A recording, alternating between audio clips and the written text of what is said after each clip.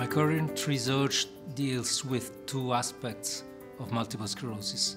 The first one deals with the causes of the disease. In particular, we are studying how gene and environment interact to lead to the pathologic process. And also, we are working on repurposing of registered drugs.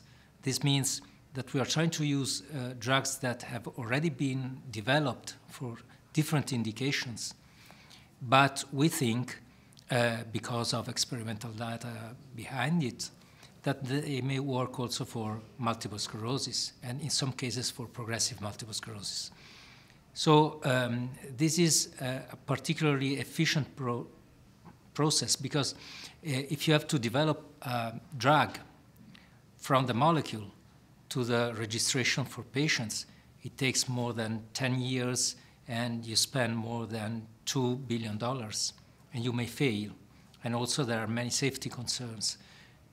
Therefore, if you use something that has been already registered for another indication, you cut a lot of preclinical work and a lot of costs and increase safety. So this is one strategy. May work, may not, but for sure there is some rationale behind it.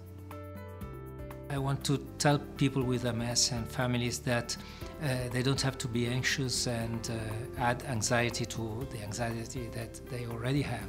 I would say, in how much time will the scientific community solve the problem?